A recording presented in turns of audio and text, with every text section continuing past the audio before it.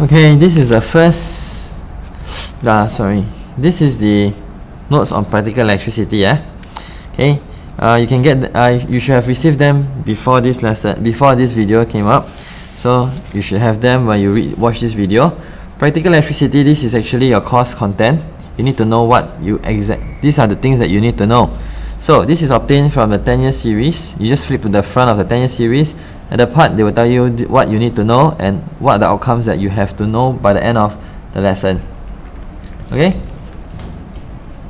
So first, let's start on this content: electric power, energy, dangers of electricity, and the safe use of electricity at home. Let me zoom in more. Okay, first, you should be able to describe the use of heating effect of electricity in appliances such as electric kettle, oven, and heaters.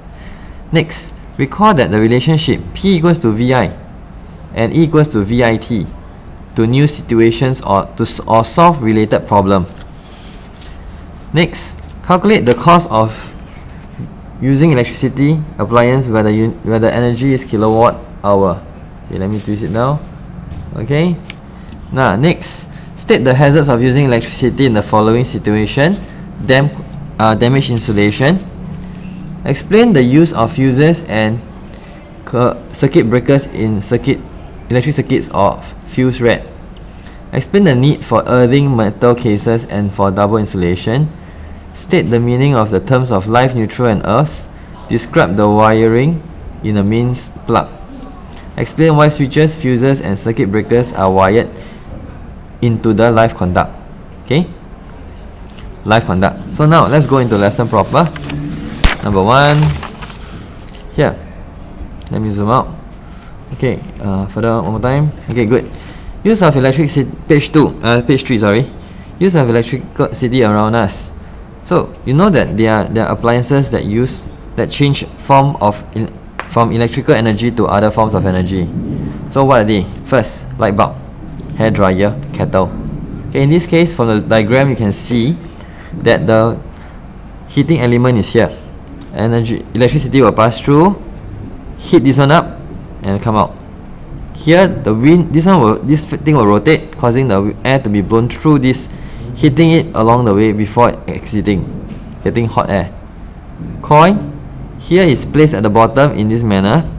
You must know, if you revise convection current, you'll realize why is it placed at the bottom. Light bulb is actually made of nichrome wire twisted into this manner, into this coil. Okay, it's a coiled wire. Inside is filled with argon gas. Argon gas is because you want an inert environment so that it does not react. Okay. Now, next, heating effect of electricity. When an electric current flows through a wire, the wire heats up. Basically, what happens is, because the electric current, as the current is, imagine you are charged, you are running through this track. When running through the track, of course, you will encounter friction. It will cause the place to be warm. Let's assume that the friction is big enough, the whole place gets heated up. Okay, so what happens is, it converts electrical energy to heat energy in this manner. Okay, and a common thing would be when you were to touch a wire, exposed wire that is connected to the two ends of a battery. The wire is hot to touch. Electrical energy has been converted to heat energy in this manner. Okay, nichrome is one of the common heating elements that is used because of high resistance. Now, it actually requires of a lot. The charges will lose energy along the path, resulting in much energy converted to heat. Okay. Now, let's move on. All electrical appliances are usually marked with the correct power rating and voltage. Okay, if you were to turn to one side of the battery, one side of the electrical appliance, you will see something like this, a notion like this: 3000 watt, 240 volt, and the TV set marked 60 watt, 240 volt. Okay, what does this tell you? Okay, it just tells you that this is power.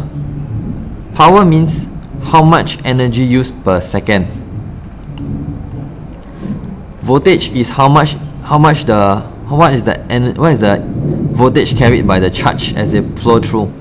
So it means that for this kettle, it is converting 3000 joules every second, and every charge comes in carries a voltage of 240. Okay, so now the formula connecting electrical energy is this: E equals to VIT. V for voltage, current, time, seconds, ampere, volts, electric energy. Now it came from this formula, E equals to PT. Okay, E equals to power times time, electrical power times time, in this case VI. Okay, moving on. Electrical power is defined as the rate at which energy is released. It can be calculated by P equals to VI. So power, voltage, current. Note, other common units are these: milliwatt, kilowatt, megawatt.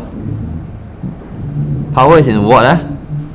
Okay, so you must know this very well, fairly well. Where did you learn this? Chapter 1, units and measurement. Okay, take note of kilowatt because you will see it later on again. Now, let's look at an example. An electric kettle which is connected to a 220 volt main supply draws a current of 10 ampere. So now, without continuing, let's talk about this. 220 voltage means it carries 220 voltage on its way out of the life. It comes out from the terminal. It comes out from the terminal carrying 220 volts. Okay, it will have to spend its entire 220 before going back home. Okay, the other terminal. Current 10 ampere means that every second there are 10 charges flowing past, or 10 packets of 10 packets of charge electrons flowing across. Noting that every charge one charge is not equivalent to one electron. It's a packet of electron. Okay, maybe say a group of electrons flowing across, and that group is one charge. So every second, this one draws 10 groups flowing through him every second. Now, what is the power? Power means how much joules per second.